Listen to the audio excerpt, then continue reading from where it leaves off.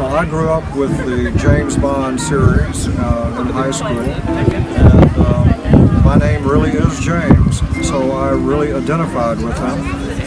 In this particular movie, it was called The Spy Who Loved Me. I'm a Lotus owner and a car enthusiast, and these cars came out in 1976.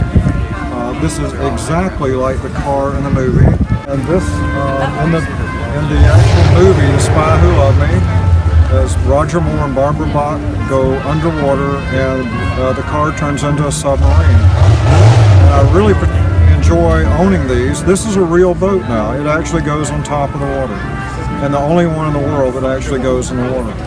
But I enjoy owning them and showing them because I'm a Lotus enthusiast. This is the 5th Lotus Esprit ever made.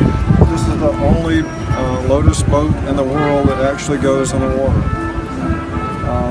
So everybody, there's been polls done about the most memorable movie cars of all time, and number one on the list has been the car that goes underwater and turns into a submarine. So everybody enjoys seeing this particular car. I have all sorts of gadgets on these, a rocket launch button, machine guns on the back, and so forth. So they're a lot of fun to own and a lot of fun to show to the crowd. So everybody remembers them from the James Bond movies. I think that might be the one dude that